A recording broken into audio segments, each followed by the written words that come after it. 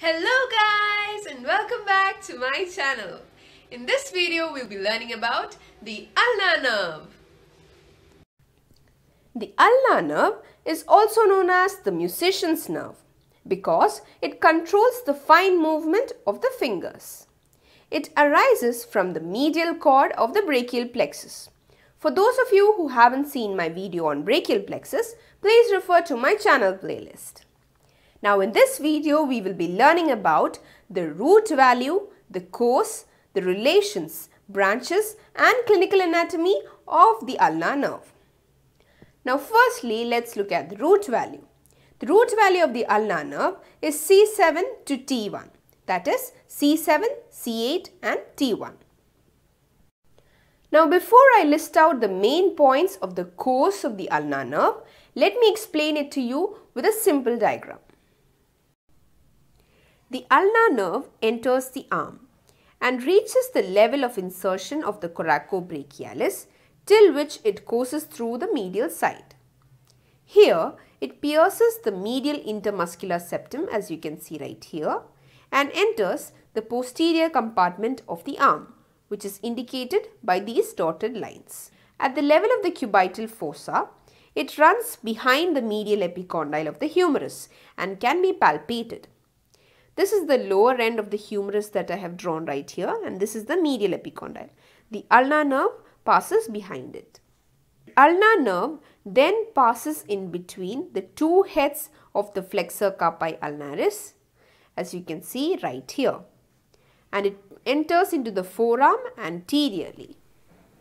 It then passes medially between the flexor digitorum profundus muscle and the flexor digitorum superficialis muscle, as I have shown right here.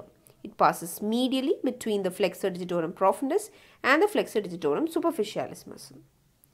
At the wrist, it passes above the flexor retinaculum and enters into the palm. In the palm, it divides into a superficial and a deep branch. As you can see, a superficial and a deep branch. This is the flexor retinaculum. Now, while listing out the course of the ulnar nerve in main points, we have the ulnar nerve enters the arm and reaches the level of the coracobrachialis till which it courses through the medial side. Here, it pierces the medial intermuscular septum and enters the posterior compartment of the arm.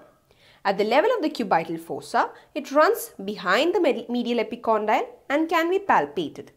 It passes between the two heads of the FCU, that is the flexor carpi ulnaris, and enters into the forearm anteriorly.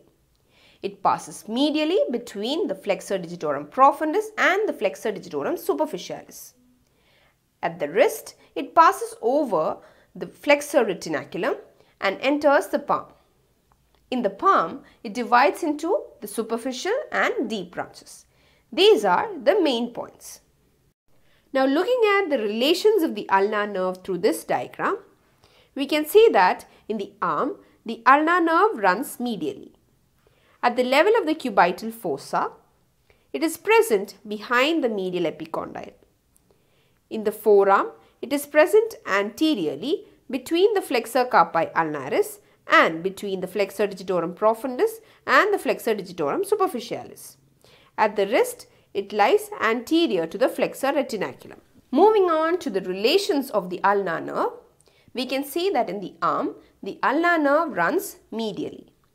At the level of the cubital fossa, present behind the medial epicondyle. In the forearm, it is present between the flexor carpi ulnaris and between the flexor digitorum profundus and flexor digitorum superficialis anteriorly. At the wrist, it is anterior to the flexor retinaculum. Now looking at the branches of the ulnar nerve through this diagram, we can see that it has no branches in the arm.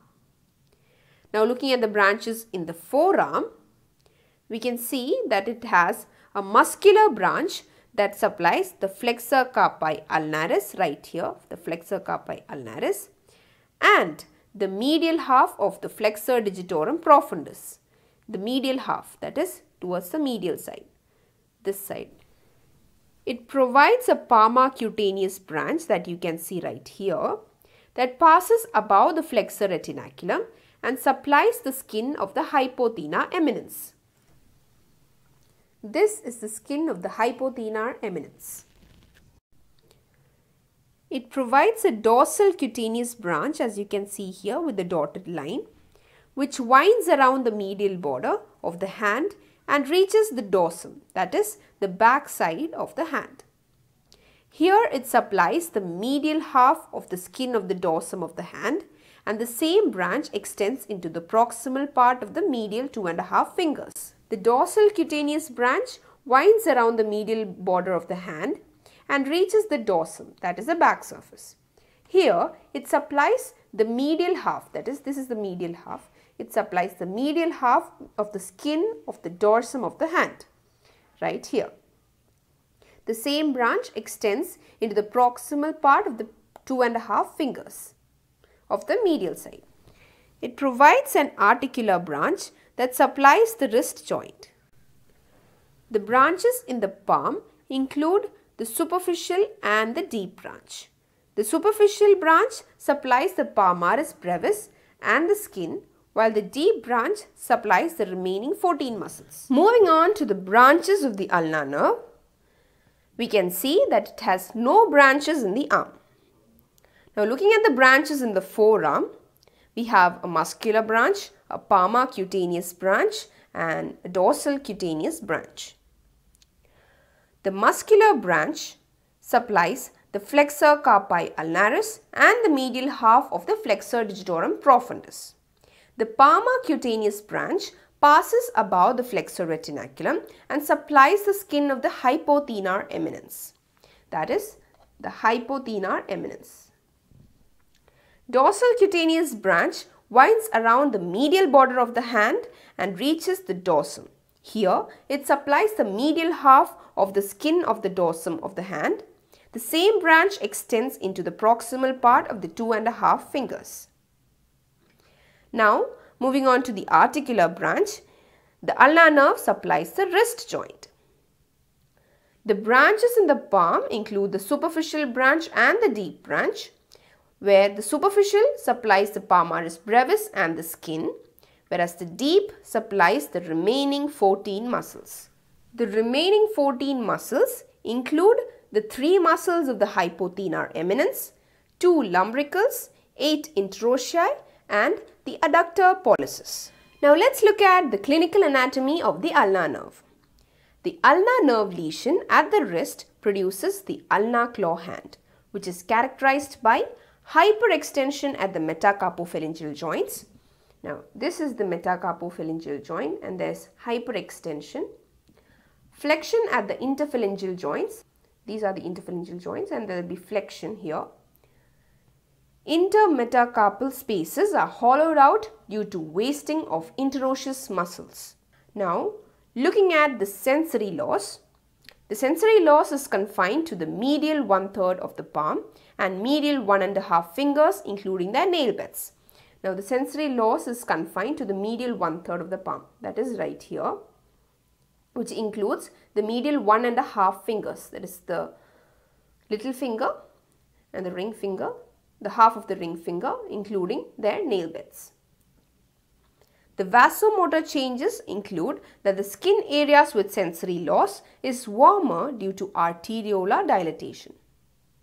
The trophic changes are that the long-standing cases of paralysis lead to dry and scaly skin. The paralysis of dorsal interossei and the power of adduction of the thumb, flexion of the ring and little fingers are lost. As you can see in this representative picture, this is the ulnar nerve. It goes right here and it reaches here. It divides into a deep branch and a superficial branch, as you can see right here. I hope you found this video helpful. To get updates on my latest videos, click on the subscribe button. To get notifications, tap on the bell icon. Thank you for watching.